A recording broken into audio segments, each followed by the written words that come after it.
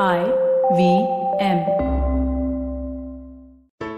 There's a quick survey to fill out on ivmpodcast.com/survey. It lets us know a little bit more about who's listening to us. And you know what? We're going to do a few prizes. So, we'll do a random drawing of maybe 10 people and we'll send you all some swag.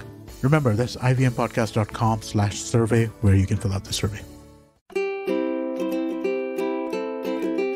Hello and welcome to the Habit Coach Podcast, the bite-sized podcast filled with quick and easy actionable habits. Remember, great habits create that awesome life. I am Ashdin Doctor, your habit coach. And today's fun fact of the day has to do with selfies. Did you know? Back in 2015, we were taking 93 million selfies a day. Fast forward now to 2021, and Google reported that 93 million selfies were taken each day just on Android phones. And we all know that iPhone users take way more selfies. So you can imagine just what that count is. But jokes apart, it's crazy to think how many pictures we end up taking of ourselves.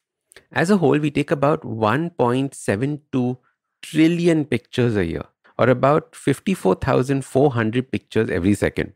That's 54,400 pictures again. Can you imagine? And in no time in history has so much data ever been collected, especially just about our faces and the pasta we had last night. I remember back in the days when selfies had just become a thing, my dad would offer to take the camera and take a picture of my friends and I, and then call it a selfie. Soon selfies became a rage and an obsession. People's phones were filled with pictures of themselves. They would keep looking at themselves over and over and over and over. We started objectifying ourselves, comparing ourselves all the time, holding ourselves to new standards that did not exist before, standards that we could not live up to, standards that made us feel less than. And then came the filters. They smoothened our skin, took our pimples away, chiseled our jawline, added a sparkle in our eye, and sprinkled the photo with fairy dust just for good measure. The standard was raised to impossible heights. How could anyone look that good in real life? I once used a filter just for fun, and it added longer eyelashes to my face and lipstick on my lips. Back in 2014, people were worried that selfies would lead to mental stress and disorders, and they even jokingly described it as selfie-titus. It's 2022 now, and we all know people who are affected by this, habituated to taking selfies every day, multiple times a day. And what is so interesting is that it does not look like a dangerous thing. It's so innocent. Yet the habit does affect us mentally, and we begin to compare ourselves. So imagine we take a picture of ourselves, and it's a scale. We might be happy or we might feel miserable. And that sounds like an okayish deal to me. A better deal is to take pictures of objects. Like the beach, the sunset, even your food. If it makes you feel better overall, that's what is important. The chances of comparison and feeling bad after taking a picture of an object are far lesser. What was discovered to be even better was taking pictures of others. If you have ever taken pictures of someone else, you know how good you feel taking pictures of a group of people.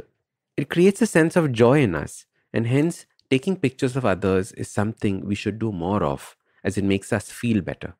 Instead of becoming inward-oriented with selfies, we become outer-oriented. We start thinking about others, and that changes the chemistry in our brains. As you know, we are social creatures, and anything that helps us being more social is rewarded by the brain. So your super simple habit starts by taking fewer selfies. Instead, start taking pictures of the objects around you and capturing that moment. You can even start taking more pictures of others. This will change the way you feel about yourself and bring about an overall sense of happiness and joy.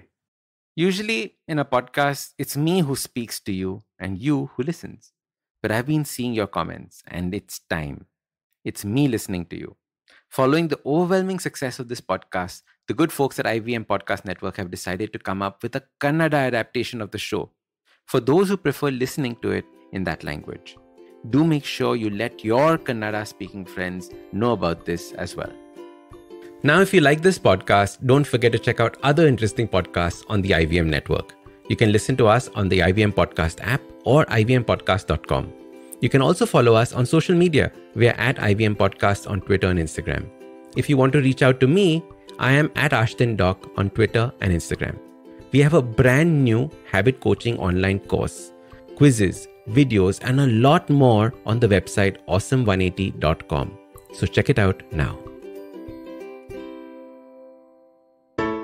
Hey, it's been another great week on the IVM Podcast Network. On Cock and Bull, Cyrus and Silvery are joined by Nivedita Prakasam and Abhijit Ganguly. They discuss SRK's new venture SRK Plus and the Kanye West versus Pete Davidson controversy. Join Keshav Chaturvedi on Tere Mere Raste. He discusses Holi celebrations across India and how Holi traditions in the Bridge region of Uttar Pradesh are something completely different. On All Things Policy, the hosts talk about how India accidentally launched a missile into Pakistan. Do check out the Marathi Kirkitun podcast, which is back after a short break. New episodes every Tuesday and Thursday. And on Smarter with Sid tells us 3 lessons that we can learn from the famous YouTuber Mr. Beast. Do follow us on social media. We're IVM Podcast on Twitter, Facebook, Instagram, and LinkedIn. And remember, if you're enjoying this show or any of our other shows for that matter, please do tell a friend. Also, don't forget to rate us on any platform that you might be listening to us. You can also check us out on YouTube. We have a webpage, ivmpodcast.com/YouTube, where a list of all our channels are. And finally, we'd like to thank our sponsors this week, SBI Life Insurance, Bank of Baroda, India Water Portal, and Max Life Insurance.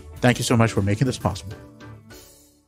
We know you love fast food, fast fashion, faster payment, lightning fast internet speed. Then why not fast information? On Think Fast, where we discuss the latest developments in the world of technology, business, marketing, pop culture. With a side of sarcasm and my dad jokes, not just mine. Not mine, Varun. My jokes are funny. So join me, guys, the funnier one, Suchita Salvan, co-founder of LBB. And me, Varun Dugirala, the co-founder of The Glitch, as we think fast only on the IVM network. Fresh episodes out every Monday. On the IVM app, website, or wherever you get your podcast from.